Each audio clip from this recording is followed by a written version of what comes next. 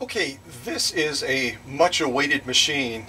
Since we sold the Husqvarna Viking Model 2000 CM, about a couple weeks ago, I guess it is, we've gotten a lot of inquiries. When are you going to sell your next Viking Husqvarna? When are you going to sell it? Here it is. And you know what? This is just a phenomenal machine. Talking a little bit about the power of it, it has 4 times the power of a Singer featherweight because it has a 1.5 amp motor.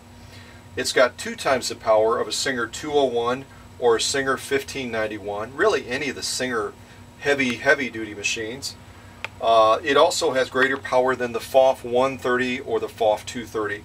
Has power of again 1.5 amps, and the max for those FOF machines is usually going to be right around 1.1 amps. So you'd have to take one of those FOFs and combine it with a featherweight to have the same amount of power as this Husqvarna Viking Model 21A.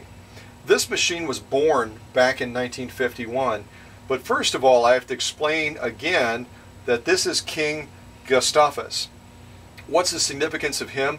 He's the king that actually decreed the drilling and grinding plant and musket barrel plant that eventually grew into the Husqvarna Viking sewing machine company right around 1872. It was about 75 years after that first Viking Husqvarna rolled off the plant that this beautiful machine was born. So with that little snippet of history on the Husqvarna Viking sewing machine company, which is really, I mean, just an incredible legacy of fine engineering, we have to say goodbye to King Gustavus. And no, you can't buy him. I had a couple of people email me and say, hey, I missed out on the sewing machine. Can I at least get the King? No, he's not for sale. So I'm going to move him back over here to the side. Let me also do something else before we launch into this machine.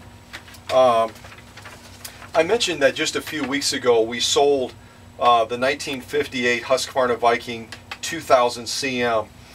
We oftentimes, because our customers are so happy with the entire transaction and certainly the quality of the machine, which again, I've got my own bias, but I think we sell the best machines on eBay, I really do.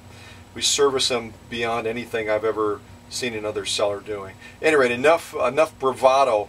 Let me share a little bit of what this customer wrote after her experience. She writes, "Hey Scott, I am definitely in love with this Viking. She is everything I expected and is going to help me keep up with the many denim jeans coming my way." This customer happens to be involved in tailoring quite a bit, by the way. Last week I got a job for a zipper. It had to be replaced on a pair, and it was sheer torture on my FOF. Don't get me wrong, it's a beauty of a machine, but has no guts for the thick, heavy fabrics. I wish I had known I would be the winner of the Viking. I would have put that customer on hold. I have several pairs waiting for hems, as well as a leather biker's vest to make smaller, so you can guess what fun I will be having next week. I did enjoy the unique experience of unwrapping. It took almost an hour, but wow, I appreciate all the detail. It would have stood up to an F5 tornado, I'm sure. I have it up and running already, and the bobbins came today too, so I am ready to roll. Oh yes, the yummy chocolate. By the way, in this listing for this machine, we're going to be including similar type chocolate too. Oh yes, the yummy chocolate bars are a super sweet break treat. I'm going to savor a bit each day so they will last a little longer. And then she shares some other comments beyond that. You know, this is really what I strive for when it comes to developing that personal relationship with the buyer and giving them the total customer experience. What fun that is. What a pleasure. Okay, let's move into this very cool machine. Again, a machine born back in 1951. We're going to start on the bottom right, just above where it says Sweden Automatic. Why does it say Sweden Automatic? Well, you'll see that in a little bit when I demonstrate the bobbin winding. This control right here, if you turn it clockwise to the right, is going to allow you to very quickly lower those feed dogs. So right now the feed dogs are down. You can do your freehand embroidery or whatever else you're wanting to do, and then simply rotate it back counterclockwise to make those feed dogs pop right back up again. Okay, this right here is a control for stitch width. Right now we're set on 0, which means we're ready to do our heavy duty sewing. We're always going to set it on 0 so we can get that straight stitch. But if you want to access one of the 3 cams that we're going to be including with this Viking Husqvarna, and let me reach across the table here and grab this beautiful original Husqvarna accessory box. I'll take off the top and give you a first glimpse, and you'll see these in the photos obviously as well. We're going to be including a wide range of different attachments that'll give you a lot of flexibility with this machine.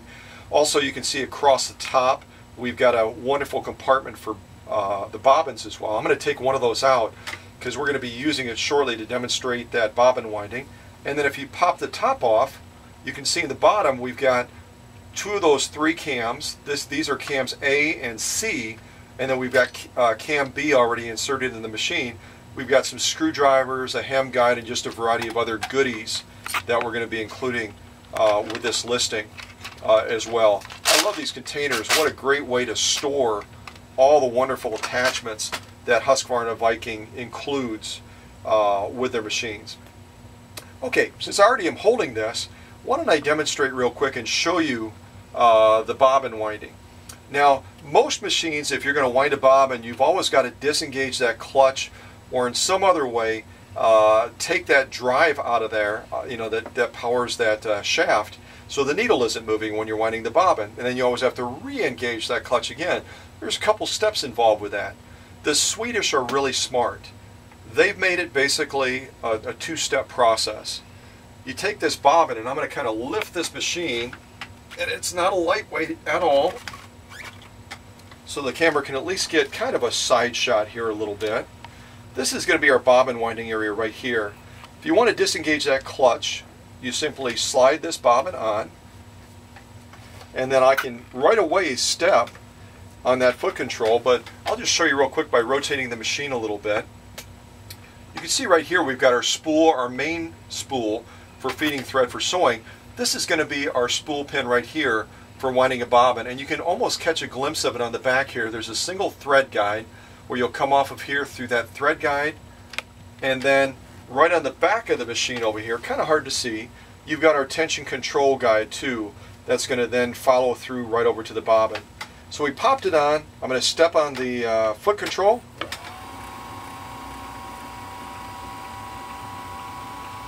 Does that run quiet or what? Taking it off, our bobbin's all nice and full. We're going to go ahead and remove that bobbin. And notice at no point will my hands do anything other than rotate the machine. Alright, rotating that heavy machine back. And then, by simply putting this fabric underneath the presser foot, I'm going to sew off, and listen closely when that clutch re-engages. We haven't done anything other than take this bobbin off of that bobbin winder, and that's where the automatic name comes in associated with this particular machine. Alright, so here we go.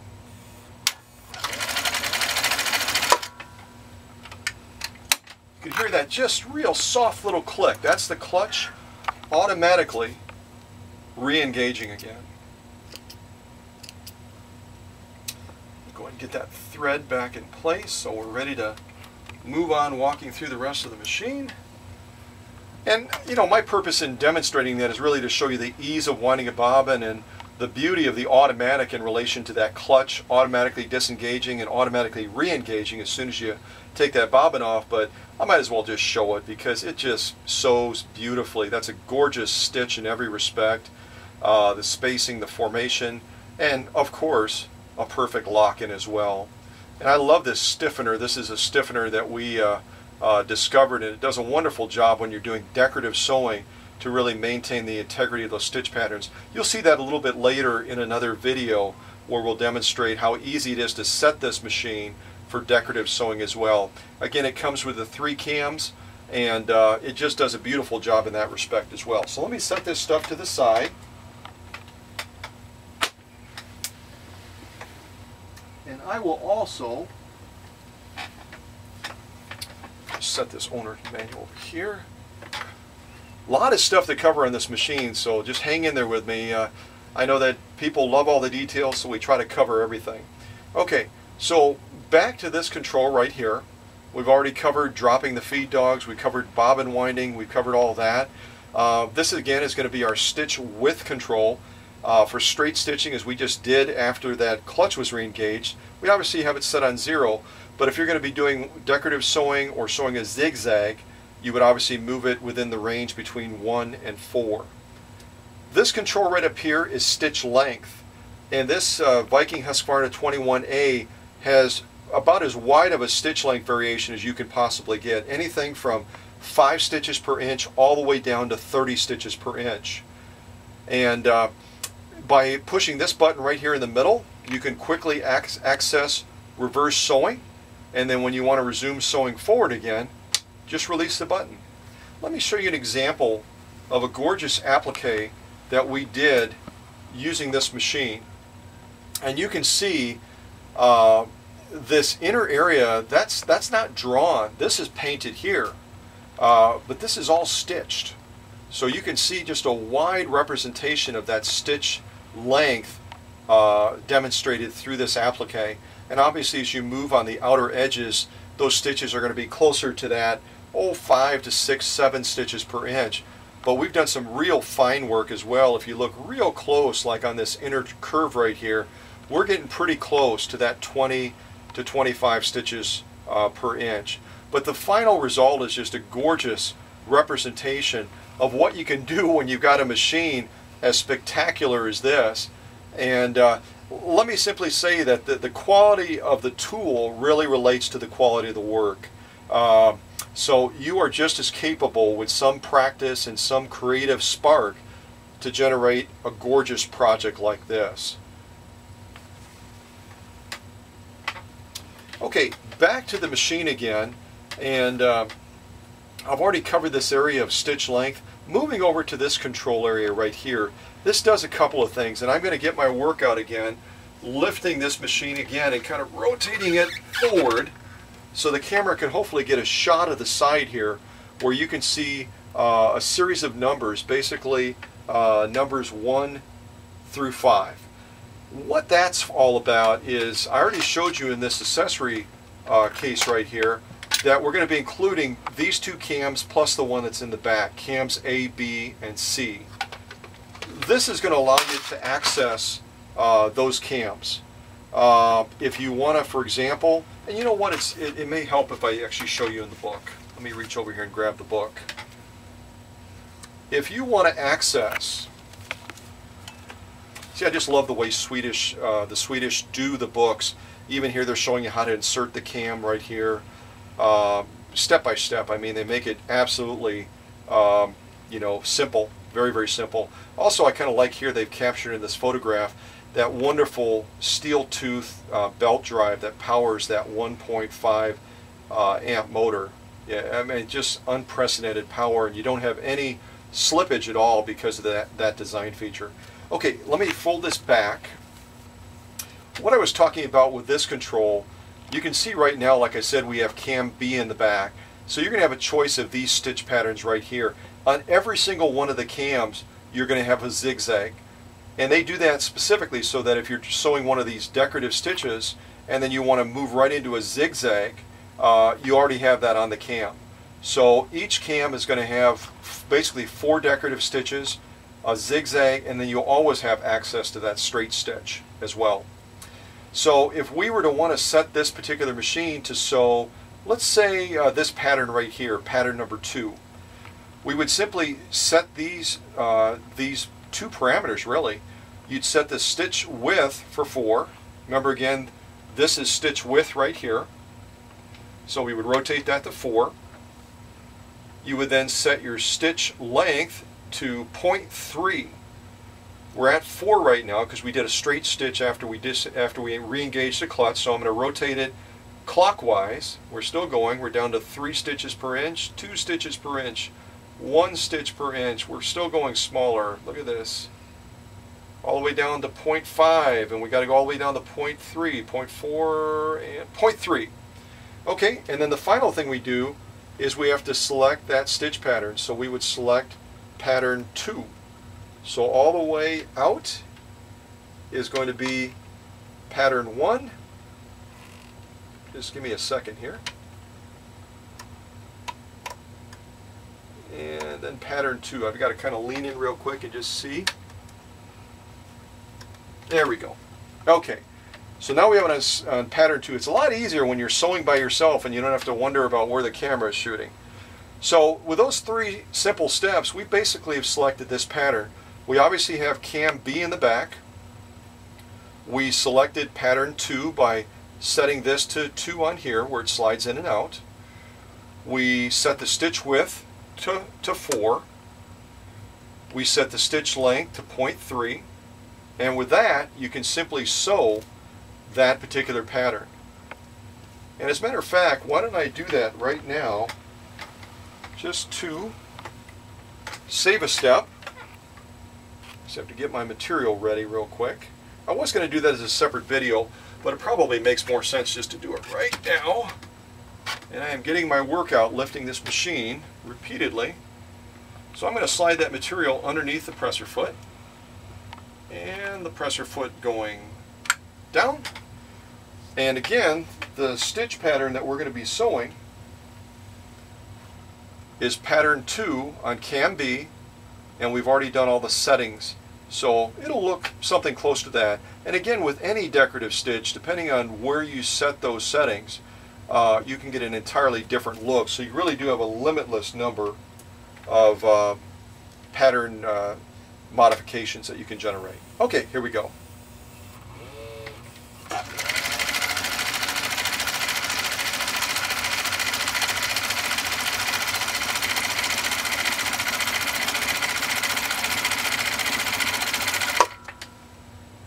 I didn't do too good of a job in keeping that material flat, but alright, let me give that a quick clip. And you can see right there, that is just a gorgeous, gorgeous pattern in every respect. And the same on the lock-in on the back. Look at how gorgeous that lock-in is on the back. So many of you watching this video may even be saying, hey Scott, thanks for showing all that stuff, but I'm not really interested in the decorative stuff. I just want a 1.5 amp Swedish made Viking Husqvarna machine to sew heavy duty, to do leather, to do all that heavy duty stuff.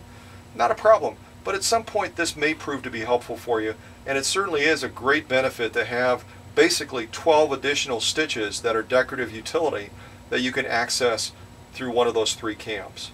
So, alright, back to the machine, and I am covering a lot, I know that. Back to the machine, I'll just show you real quick on the back. This is obviously the 2 spool pins that are on the machine. This is the one that we would use for winding a bobbin. This is the main feed. Threading this machine is pretty simple. We come from here through this single thread guide. I'm going to go ahead and rotate the machine back down. We come across the top of the machine, through this other thread guide, down through the tension control area, up over this spring for tension control, underneath this little thread guide, up to the arm, and then finally all the way down to that presser foot. And you can see by me putting my finger underneath there, we have absolutely a huge amount of clearance underneath that presser foot. So if you're looking to do heavy duty quilting or any other heavy duty sewing, it's so easy to fit a ton of stuff underneath there. Also, I didn't show it before, but here is an easy access also to the light if you need to change it out. It simply rotates down, you change the bulb out, and then just pop that right back up into place again. Also easy access as well to the faceplate area for lubrication purposes or for any other reason if you need to access that.